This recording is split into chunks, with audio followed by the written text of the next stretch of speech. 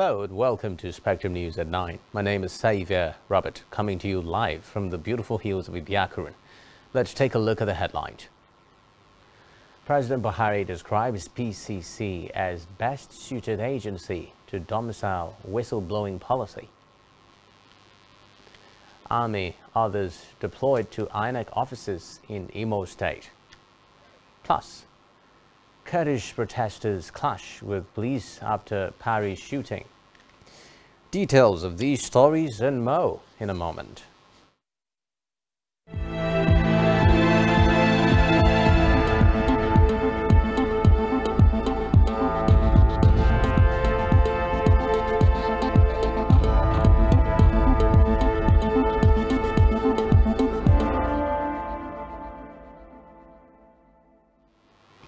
First in our news tonight is a report that President Muhammadu Buhari has described the Public Complaints Commission as the best suited agency. Commissioner of the Commission, Abimbola Ayo Yusuf, and members of the management team during a courtesy visit in Abuja.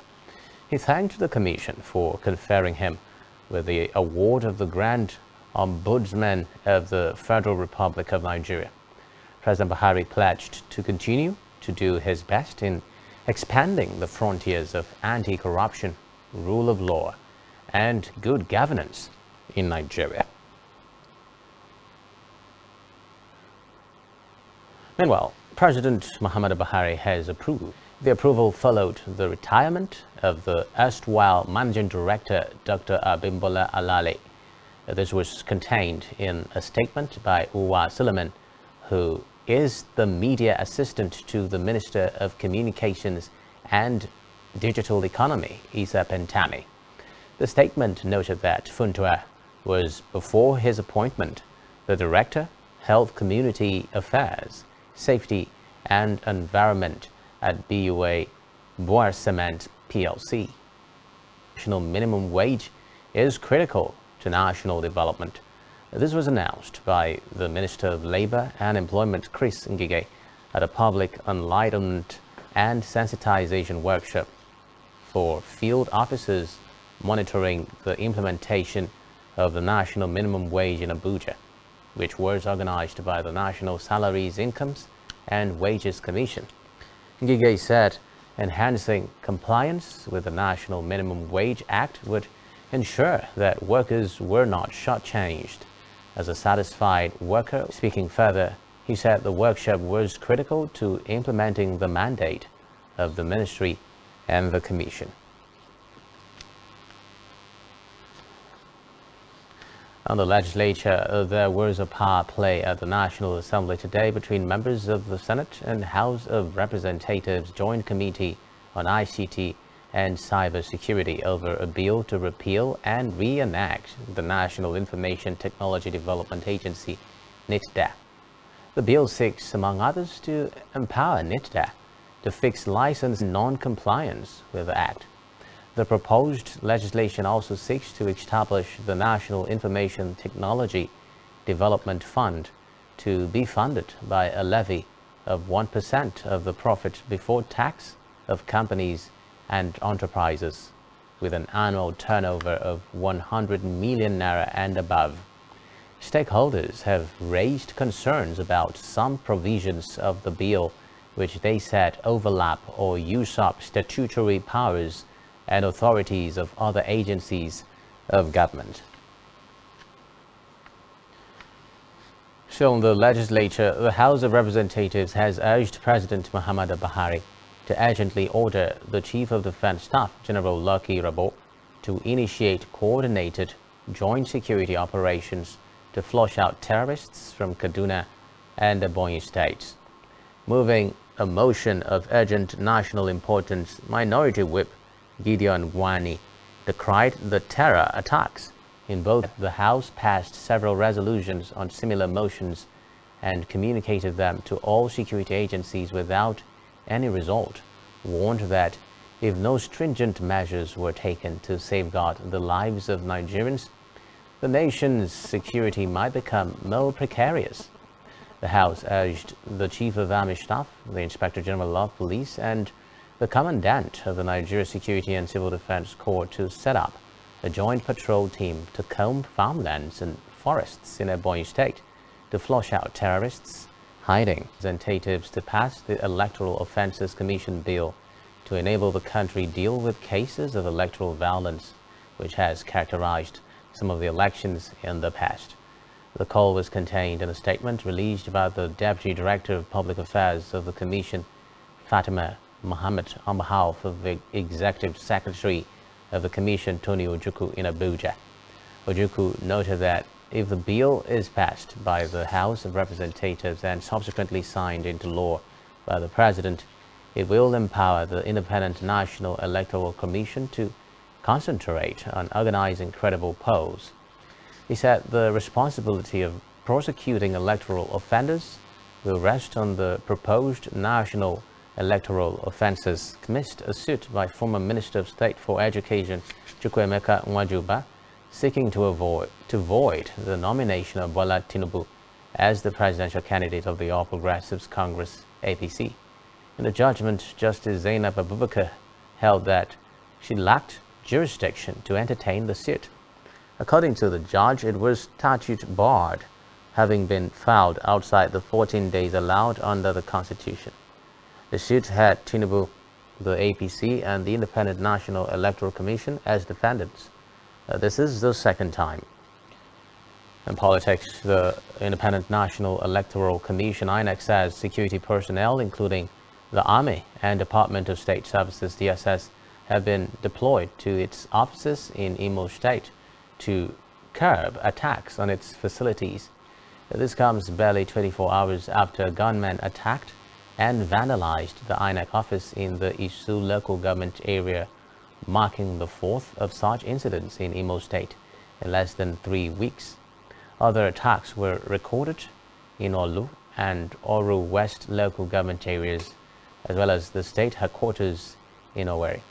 The resident electoral commissioner in the state, Professor Sylvia Ago, addressed the security crisis during a live appearance on television. Baba has deployed former force spokesman Frank Mba and 6 other commissioners of police to various commands and formations across the country.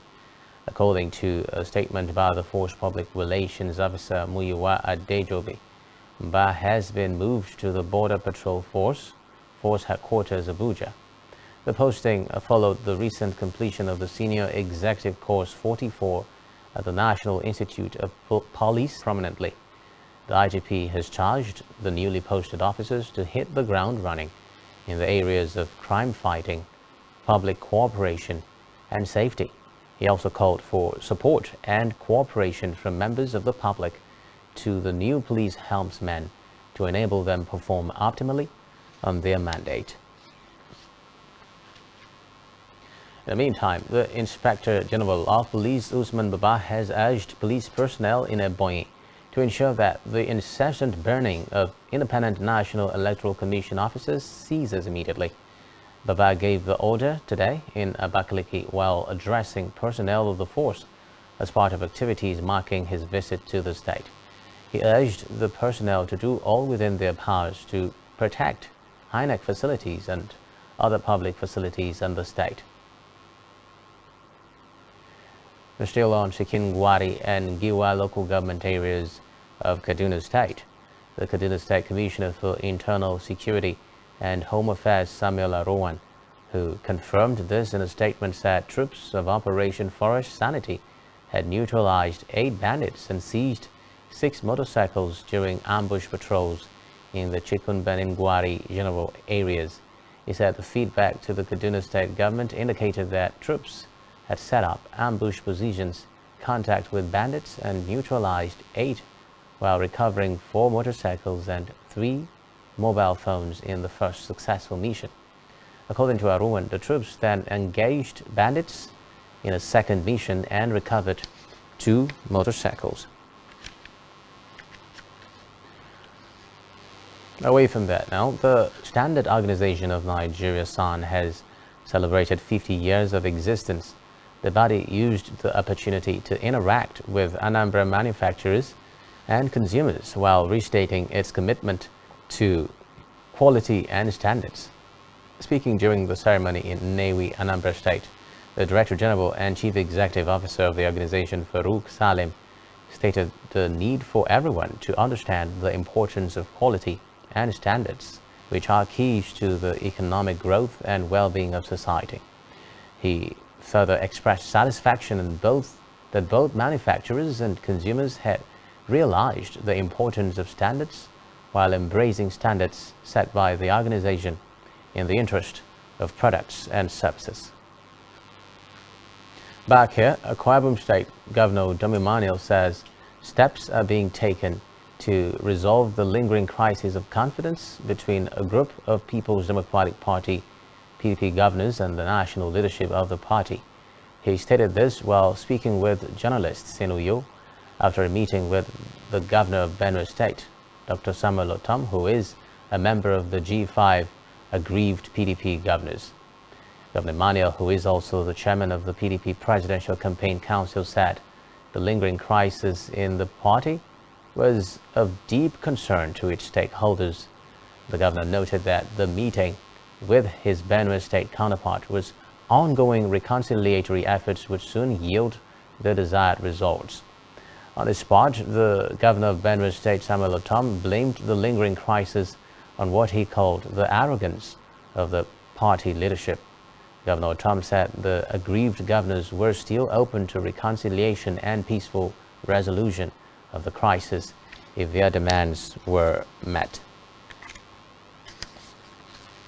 Meanwhile, Akwa Ibom State Governor Damimanil has assured the people of Nkwarenin local government his tenure. Governor Manuel gave the assurance when he led members and some candidates of the People's Democratic Party on a gubernatorial campaign rally to the area.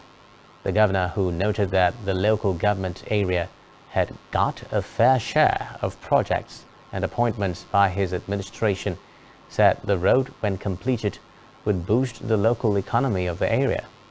Government House correspondent Jane Owa reports that Governor Emmanuel applauded the people of the area for their support to his administration and urged them to come out on. Elsewhere, Capital Luxury, the leading brand that provides luxury products and services, has been honored as the Luxury Company of the Year at the 2022 Annual Top 10 Magazine Awards held at the prestigious Sheraton Hotel in Lagos. The Top 10 Magazine Awards celebrated the best in the industry while recognizing companies and individuals who have made significant contributions to boost the country. The recognition, describing it as a testament to the hard work and dedication of its team. Capital Luxury has established itself as a top player in the luxury industry, offering an unparalleled selection of high-end products and services to its discerning clientele. The Top 10 Magazine Awards ceremony was attended by some of the most influential personalities in the country and industry, making it a highly coveted accolade.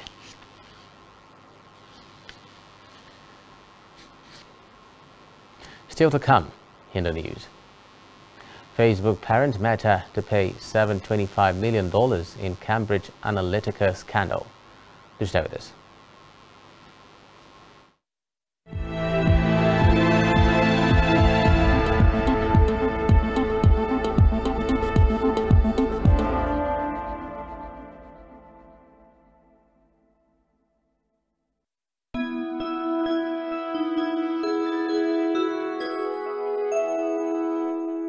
Season's greetings from Spectrum TV.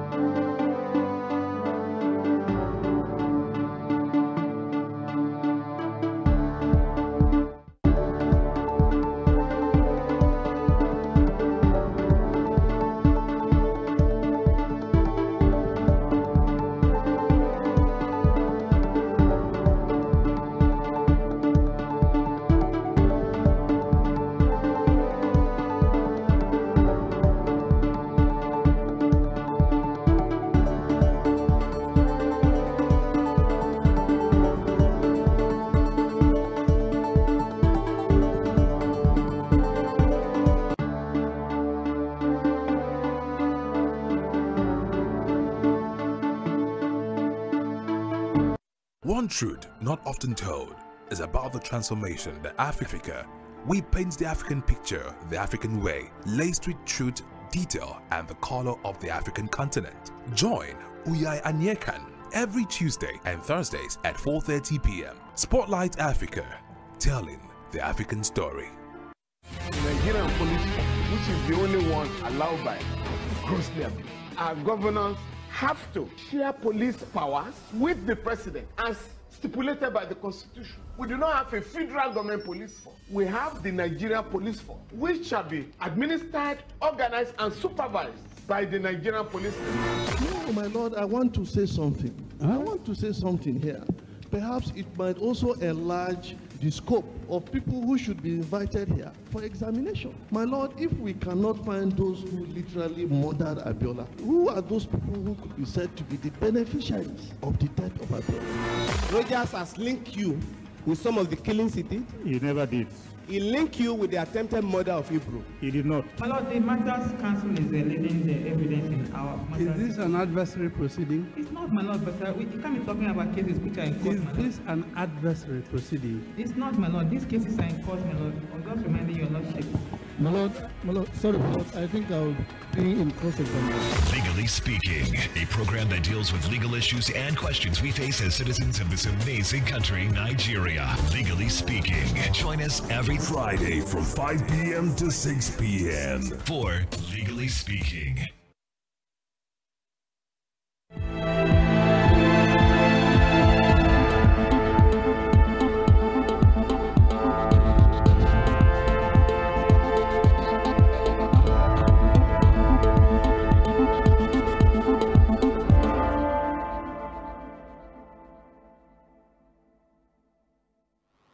Many thanks for staying tuned. We move on now to Africa, where the commander of the East African Regional Force based in Eastern Democratic Republic of Congo has urged the local population in the area of Kibumba to return home, as it is now secure and safe.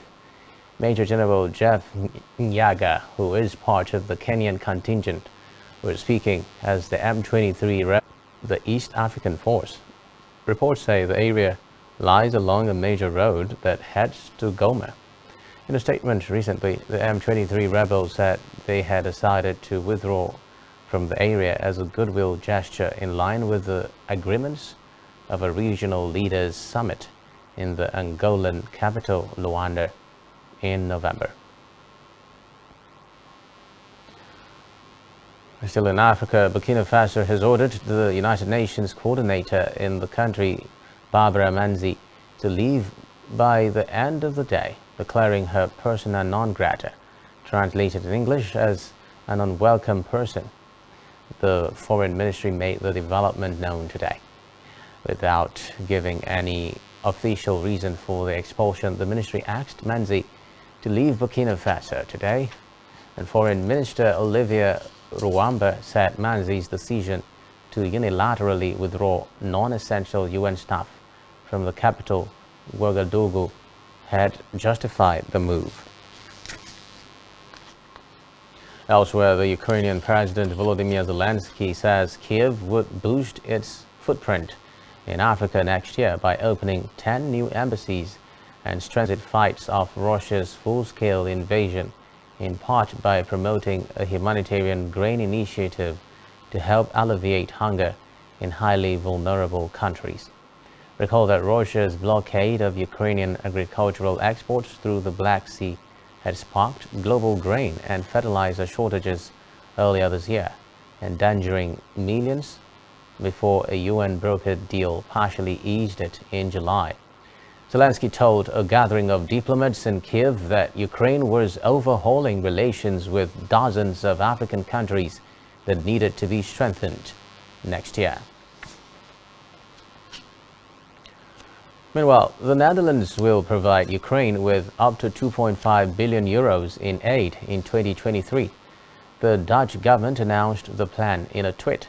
It said the money was earmarked for military assistance, work to recover critical infrastructure, and to help investigations into possible war crimes. Prime Minister Mark Rutte said as long as Russia continued its war against Ukraine, the Netherlands will provide military, humanitarian and diplomatic assistance to Ukraine. In a related development, Ukraine has estimated that its grain harvest fell by around 40% year-on-year due to the Russian invasion. The head of the Ukrainian did a grain harvest of 65 to 66 million tons at the end of the year. Ukraine is reportedly a major exporter, but Russia's invasion in late February stopped shipments and blocked 20 million tons of grain in Ukraine's ports. In the meantime, Russian President Vladimir Putin has told the country's defense industry chiefs to up their game to ensure that the Russian army quickly got all the weapons, equipment, and military hardware it needed to fight in Ukraine. Putin, who has cast Russia's war in Ukraine as part of an historic effort to push back against what he says is excessive Western influence over global affairs, made the comments during a visit to Tula, a center for arms manufacturing. He said the most important key task of Russia's military-industrial complex was to provide its units and frontline forces with everything they needed, be it weapons, equipment, ammunition and gear in the necessary quantities, and problems it had suffered from in Ukraine, promising to give it whatever it needed to prosecute a war nearing the end of its 10th month. Still on the crisis, Russia's ambassador to the United States, Anatoly Antonov, has compared the state of U.S.-Russia relations to an ice age. Antonov described the risk of a clash between the two countries as high. He said it was hard to decide when talks on strategic dialogue between the two sides could resume, but that talks on prisoner swaps had been effective and would continue. According to reports, U.S.-Russia ties have fallen to their lowest point in decades amid the fallout from Russia's military campaign in Ukraine and the consequent imposition of Western sanctions. To more developments from the war in Ukraine, North Korea's foreign ministry has denied the United States for providing lethal weapons to Ukraine. Japan's Tokyo Shimbun reported earlier that North Korea had shipped munitions, including artillery shells, to Russia via train through their border last month, and that additional shipments were expected in the coming weeks. The White House said the North had completed an initial arms delivery to a private Russian military company, the Wagner Group, to help bolster Russian forces in Ukraine. Telephone call that the United States must stop its old routine of unilateral bullying. Wang accused the U.S. of trying to suppress China's development. He asked Washington to pay attention to Beijing's concerns, warning the U.S. against trying to challenge China's red lines using salami slicing tactics. He was referring to the practice of using a series of small actions to achieve a much larger result that would be difficult to accomplish with a single large action. The remarks by Wang underscored the deep tensions that mark relations between the world's two largest economies, even as their leaders have tried to re-engage in diplomacy in recent weeks. In the United States, a historic and brutal winter storm has put 240 million Americans under severe weather warnings today. This is as the United States faced holiday travel chaos, with thousands of flights cancelled and major highways closed. Heavy snow and howling winds reportedly upended holiday plans for millions at one of the busiest times of the year, just days including normally temperate southern states. According to the National Weather Service, temperatures plunged below -40 degrees Fahrenheit in some locations, with a staggering 240 million people, 72% of the U.S. population, under winter weather warnings or advisories. Still in the U.S., the House of Representatives January 6 Committee's final report asserts that former President Donald Trump criminally engaged in a multi-part conspiracy to overturn the lawful results of the 2020 presidential election. The report also found that Trump had failed to act to stop his supporters from attacking the Capitol. The 845-page report concludes an extraordinary 18-month investigation into the former president and the violent insurrections 2 years ago. It comes after the panel interviewed more than 1,000 witnesses, held 10 hearings, and obtained millions of pages of documents. In a foreword to the report, outgoing House Speaker Nancy Pelosi said the findings should be a clarion call to all Americans to vigilantly guard their democracy and give their votes only to those dutiful in the defense of the Constitution. Meanwhile, former U.S. President Donald Trump has deflected blame for the deadly January 6 riots, dismissing an hours-long call gap in the White House's call log during his supporters' march on the U.S. Capitol early in 2021. In an interview with newsmen, Trump said he wanted to march on the Capitol with his supporters, but was stopped by the Secret Service. He also reiterated claims of widespread voter fraud during the 2020 elections. It could be recalled that a 7.5-hour gap in the White House call records at the time when rioters were ransacking the Capitol.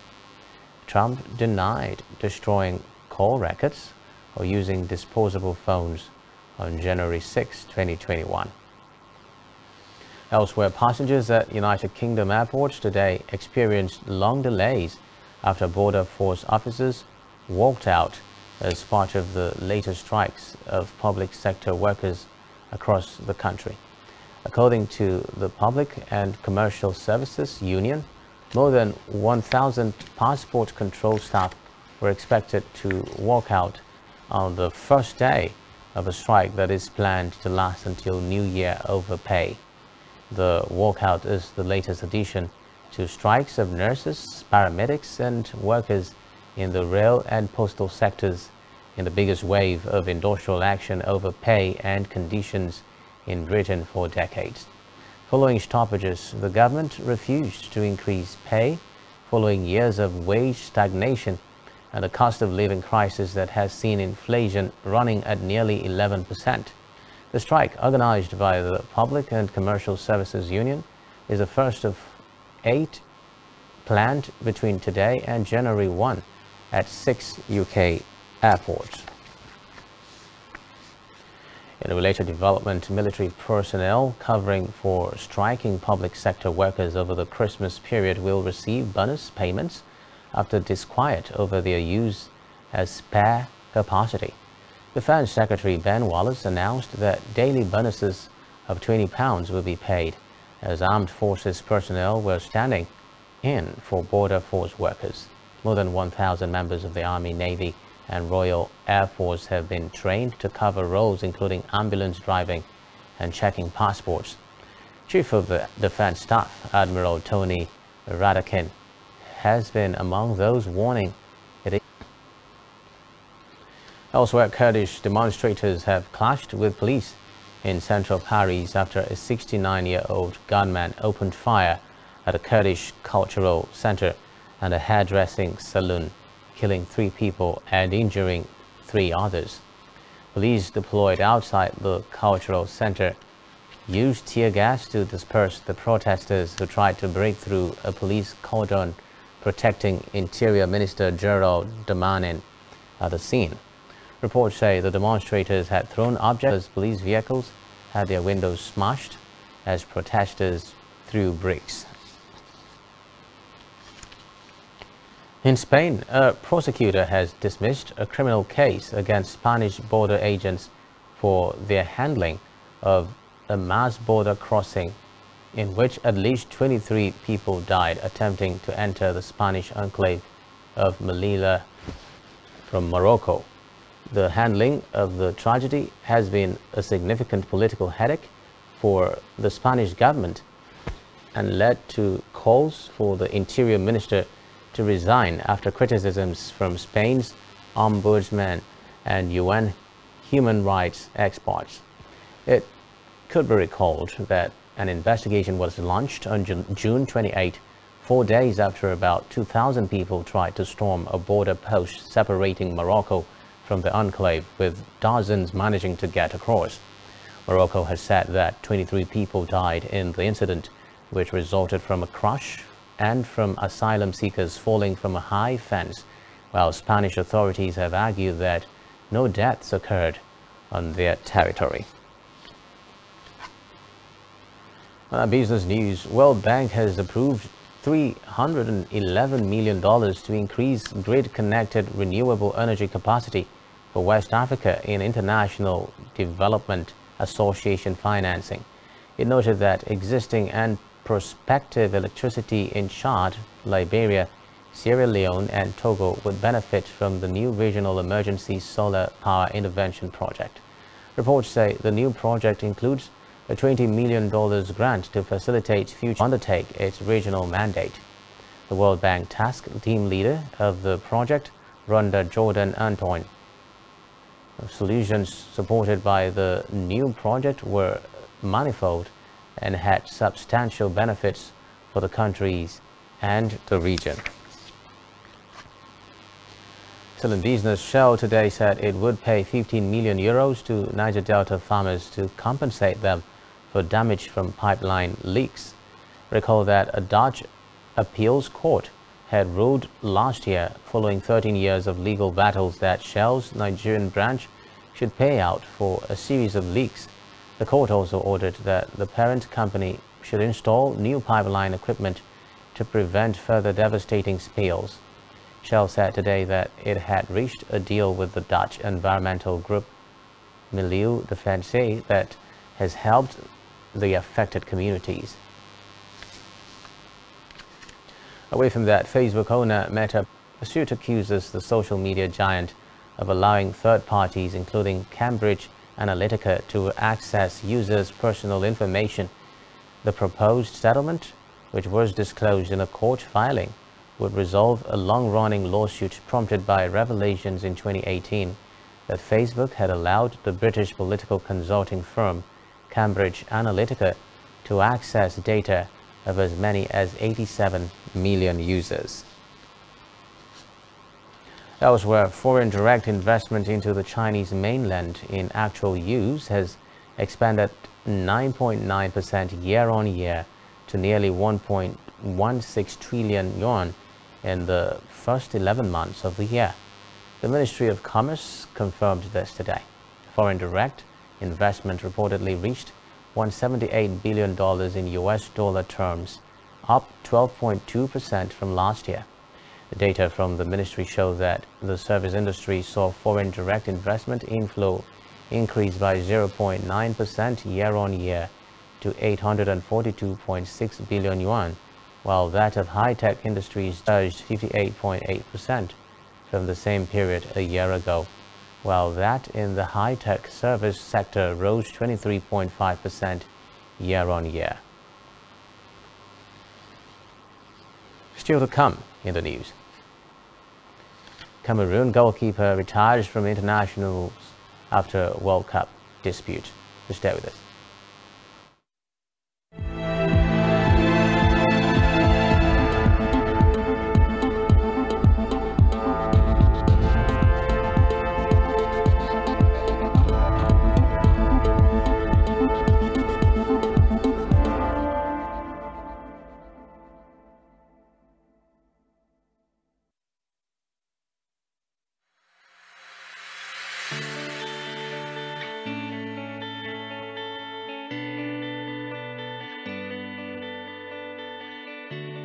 Every day, we bring you up-to-date information on topical issues affecting the common Nigerian. From issues on politics, Hello Nigeria, I remain committed. Security,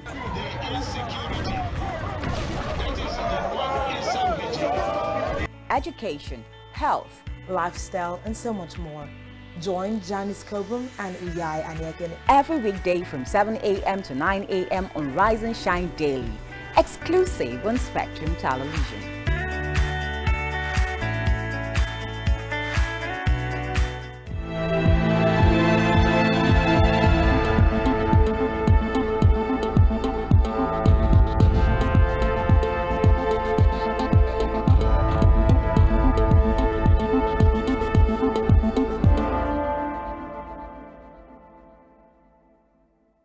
For staying tuned. Now, in health, the federal government has restated its commitment to reducing the negative impact of pesticides in foods, especially cowpea. The federal government stated this during the introduction of POD, borer-resistant cowpea named STVNg in Gombe. The desk officer, Cowpea Value, Federal Ministry of Agriculture and Rural Development, Ekomabasi, stated this during an awareness program on the newly released cowpea pod bearer resistant variety. Ekomabasi noted that STVNg would help curb the health challenges associated with harmful pesticides.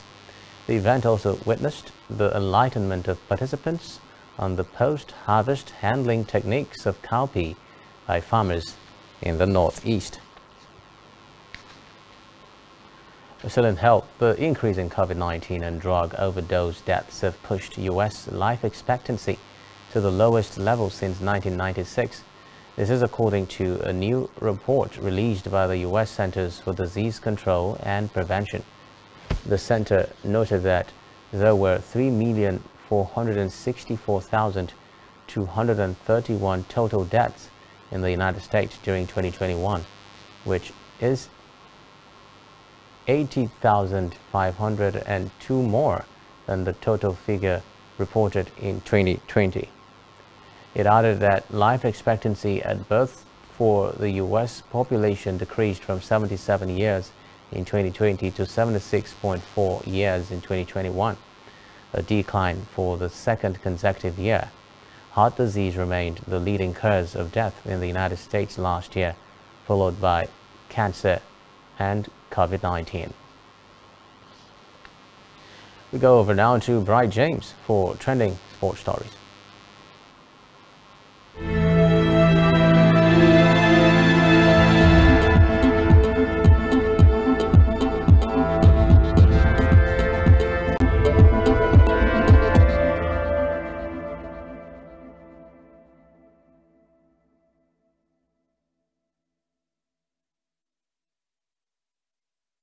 Thank you, Xavier Robert. Good evening and welcome to the Sports Desk. I am Bright James.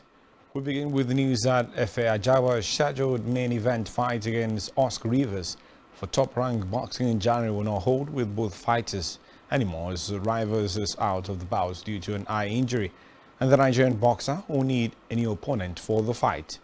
Rivers from the veteran Rivers, the top-ranked card at the Churning Stone Resort in Verona, New York. Ajawa, 2016 Nigerian Olympian, has quickly established himself as one of the division's heaviest hitters, as he tallied 6 first-round knockouts in his first 8 bouts. Top rank will have to locate a suitable opponent in time for Ajawa to remain as the main event for January 14th, or else the Nigerian will no longer headline the event. Now to tennis, where Andy Murray wishes he had played in his Scottish homeland more after taking part in this week's Battle of the Brits in Aberdeen. Dan Evans beat Andy Murray as England clinched the 6-3-6 for the final match of the event. 3-time Grand Slam and 2015 Davis Cup winner Murray was now 35, has played at Glasgow's Emirates in recent years, but last year's Battle of the Brits had to be postponed because of rising COVID cases. Now to football, Cameroon goalkeeper Andre Onana has retired from international football after falling out with head coach Rigobert Song at the World Cup. Song said Onana had asked not to play in Cameroon's second group game against Serbia. He was suspended from the national team and did not feature again flying out of Qatar. The 26-year-old said earlier today, and I quote, his story with the Cameroon national team has come to an end. Onana made his debut in 2016 and went on to win 34 caps. Cameroon exited the 2022 World Cup in the group stage, with Brazil and Switzerland progressing to the knockout rounds. And that's all from the sports desk this evening. I am Bright James. Hey, thanks, Bright. And now in entertainment news, the musical The Voice Nigeria Season 4 is a singing competition television series that employs a panel of 4 coaches who critique artists' performances and guide their teams of selected artists through the remainder of the season. The show is expected to attract and help unleash Nigerian music talents for the global stage as the country's music industry continues to enjoy international attention this year. Talents can look forward to big names as coaches in the music industry who will help them navigate their music career and prepare them for the global stage. The coaches for the season's The Voice Nigeria are first-time coaches Nato C, Neola and Praise, as well as returning coach Waje. Still on entertainment, veteran Nollywood actor Hanks Anuku, who was rumored to be Bano Ezendi Alade in his hometown, where he gave out 10 million naira to 10 people and more, said Hanks Anuku was among the party guests, which included Yule Doche, Destiny Atiko and others. Zubi acknowledged Hanks' presence in his appreciation post on his social media page. This is coming days after comedian Lawal. And finally, on entertainment, the YouTube video platform has won the right to broadcast most NFL football games in the US next year. It announced that a major win by the Google subsidiary underscored the growing role of streaming in sports. US media reported that Google will pay about $2 billion a year for 7 years for the right to broadcast Sunday games on its subscription YouTube TV service available only in the United States. Reports say YouTube TV subscribers who now pay $64.99 a month for a viewing package will have to pay an added fee to view the game. Ensure the full of us on social media and subscribe to our YouTube channel, all of which you can find on our website, spectrumtv.ng. You have been watching Spectrum News at 9. My name is Xavier Robert, wishing you a terrific night rest and Merry Christmas in advance. Bye-bye for now.